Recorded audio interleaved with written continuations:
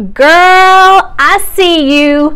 You have dreams of being a full-time business owner. You've launched, but you're not quite ready to leave your full-time job. So how do you balance both without losing your mind? Well, in this video, I'm going to be giving you tips on how to do that, plus stay motivated. I'm Heather Elise, owner of Design Your Life. To stay up to date on the best business advice and motivation on how you can create a life that you love, be sure to subscribe, ring the bell to be notified when I post a new video every single week.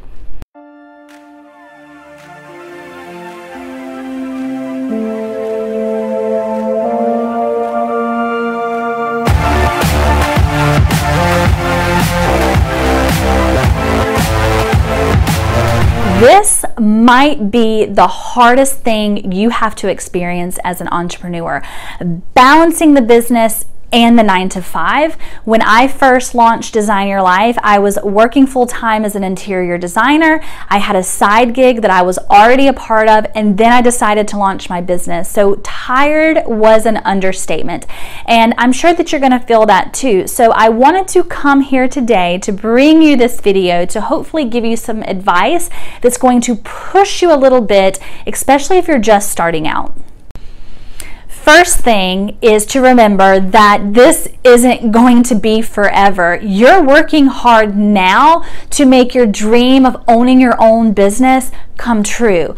I want you to be thankful that you have a 9-to-5, because it means that right now, at the very beginning of your business, you're not having to worry about where's the client coming from? Do I have income coming in?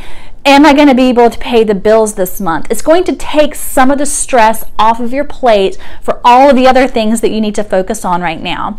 This is just the season that you're in. It's not going to be like this forever. And if you show up fully and committed to making this happen, this season can come and go as quickly as you want it to. However, right now, you need to focus on showing up in your 9-to-5 fully and aware and as a good employee and being the woman or the man that you need to be. And you also need to be looking at showing up in your business, getting yourself out on social media and being that person, that go-to person that the people in your niche and industry want to go to. The second thing is to stay organized. Don't try to wing this. Because you're working full-time, it might mean that you're only able to focus on a few things within a week. So make your to-do list for the week, and whatever you don't get done on Monday, move it to Tuesday. Whatever you don't get done on Tuesday, move it to Wednesday, and so on. Early on in my business, I knew that it was important for me to show up every single day, which we'll get to, but I also had to stay organized with those income producing activities. So I know that every single Monday my blog post goes out. I know that every single Wednesday my podcast goes out. So staying consistent within my week and working through my days like that ensures that I'm not going to get overwhelmed. I know what I have to work on every single week. I know the things that I have to get done. And I'm also setting up my following to get used to seeing me and hearing from me on those certain days, to looking forward to my content. So I want to hear from you. Comment below and tell me what your week looks like in your business. I'm curious. I want to hear how you're scheduling your things out. Do you post certain things on a certain day? How do you run your business? How are you running your week? Let me know in the comments. I did kind of mention this one a little bit, but showing up every single day. The faster you want out of your 9-to-5 is directly related to how much you show up in your business. Do something every single day on behalf of your business. Some of you have more than just 9-to-5 jobs. You have families, you have bigger priorities. I get it. Squeezing in that time that you need to grow your business is a lot to ask for. And sometimes that gets pushed aside. But guess what? I don't want to hear it.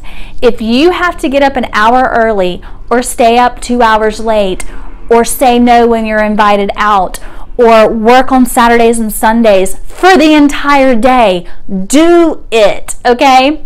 What is the saying that we all have the same amount of hours in the day as Beyonce? And if Beyonce can do it, then we can too. If this is your dream and this is your calling, you have to show up and you have to make it a non-negotiable in your life if you want to reach those goals and those dreams. I'm really curious to know, those of you that are working full-time and you're running an online business, what do you do? How are you balancing everything? Comment below. Let's continue the conversation, help each other out, and give each other advice on exactly how to handle this. Also, if you want more strategies like these, then I want to invite you to download my free training, 3 Strategies to Scale Your Business Online. In this training, I'm going to be sharing with you exactly what you need in place right now, first thing, foremost, before you do anything else to grow and scale a successful business online. If you like this video, make sure that you subscribe, like, share it with other biz owners, and comment below with the word helpful if you found this video really helped you out. All right, I'll catch you next time.